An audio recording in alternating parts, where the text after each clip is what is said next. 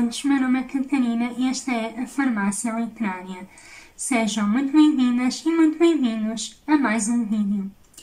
E hoje trago mais um vídeo de opinião, um vídeo de uma das minhas últimas leituras e um livro que me aqueceu muito o coração. Estou a falar deste livrinho, No Meio do Nada, da Rosária, Casquinha da Silva. Antes de iniciar a opinião propriamente dita, fazer só aqui uma introdução. A Rosária chegou até mim através da Cassiopeia, do meu negócio, e sabem aquelas pessoas com quem vocês trocam meia dúzia de mensagens, mas já sentem uma empatia muito grande? Foi o que me aconteceu aqui com a Rosária. Ao fim de meia dúzia de mensagens e e-mails trocados, eu senti logo que a Rosarinho era uma pessoa, como eu costumo dizer, com o coração no sítio certo. E então, quando eu descobri que ela escrevia, fiquei completamente em êxtase e, claro, que quis logo ler o livro dela, que é este que eu tenho aqui, No Meio do Nada. E este livrinho é uma coletânea de pequenas histórias, de pequenos contos, inspirados em pessoas, em lugares, em memórias, em acontecimentos.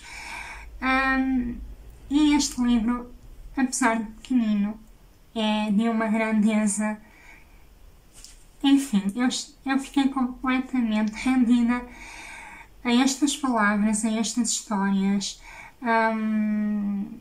Eu ri, eu emocionei-me, eu refleti. Eu senti-me, no fundo, abraçada por estas palavras. E este livro veio na altura certa, e nada é por acaso mesmo, e veio devolver-me uma leveza que eu, devido a acontecimentos há 2 semanas, na semana passada, eu estava assim um bocadinho apreensiva e preocupada, e este livro veio devolver-me a leveza, a fé, o otimismo, a esperança, e veio-me, sabem, aquele amigo que vem dar-vos um abraço no momento certo. Foi o que eu senti com esta obra, com estas histórias, e adorei tudo o que aqui está.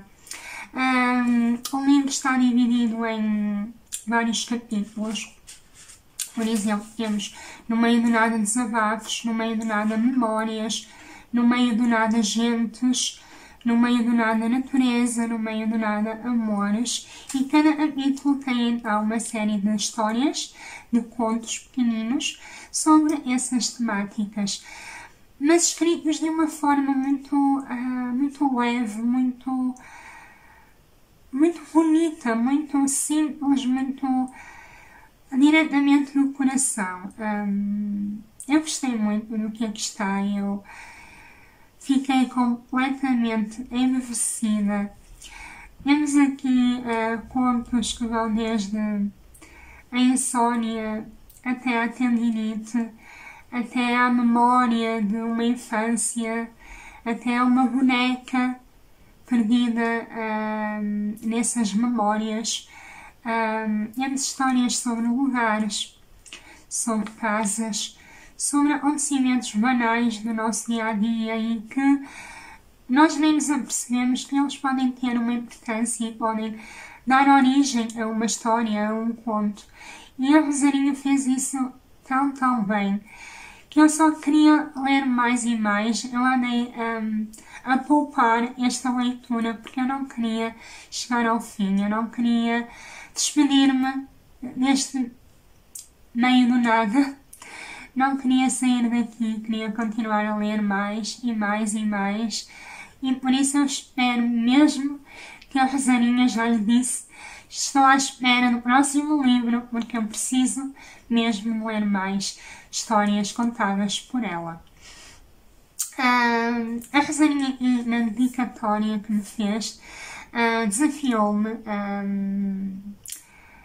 a escolher o conto que mais me fez rir. E o conto que mais me fez rir foi o conto que se chama Curta Duração. E começa assim, vou ler-vos só o primeiro parágrafo.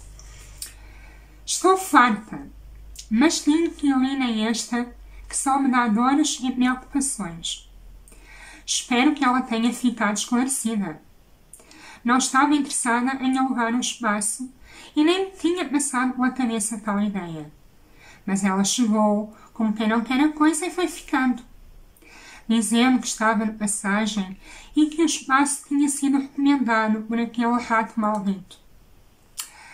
E eu não vou continuar.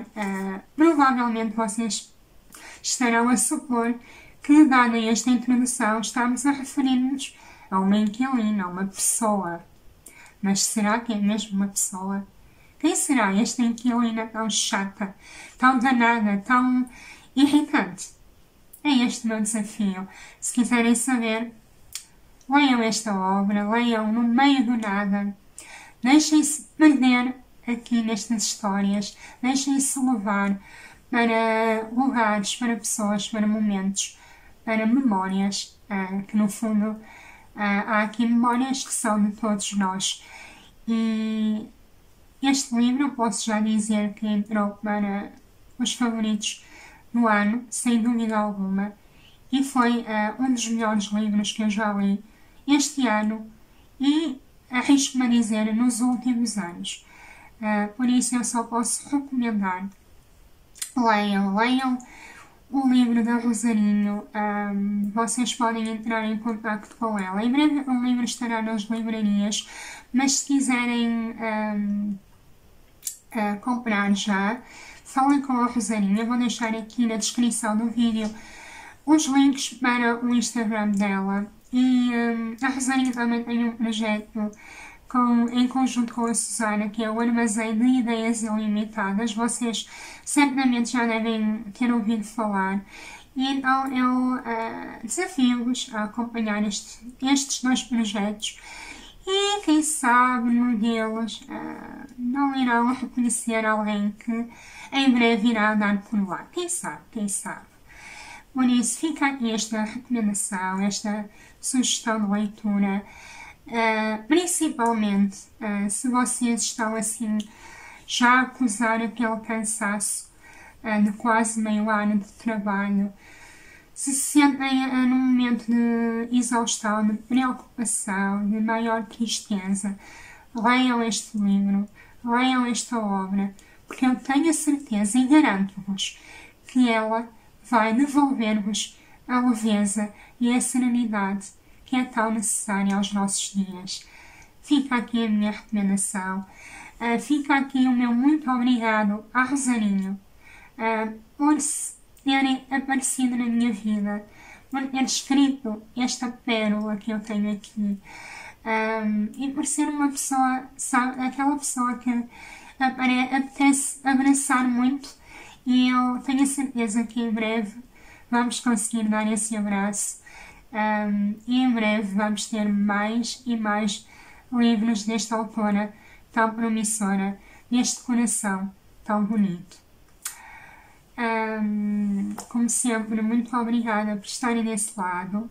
Digam-me se já conheciam esta obra, se já leram, se já conheciam o trabalho da Rosarinho. Peço-vos também para deixarem o vosso gosto neste vídeo, se gostaram, e para subscreverem o canal se ainda não o fizeram. E é isso, por hoje é tudo. Despeço-me com um beijinho muito grande. Leiam este livro, por favor, e depois contem-me tudo. Um beijinho e até o próximo vídeo e boas leituras!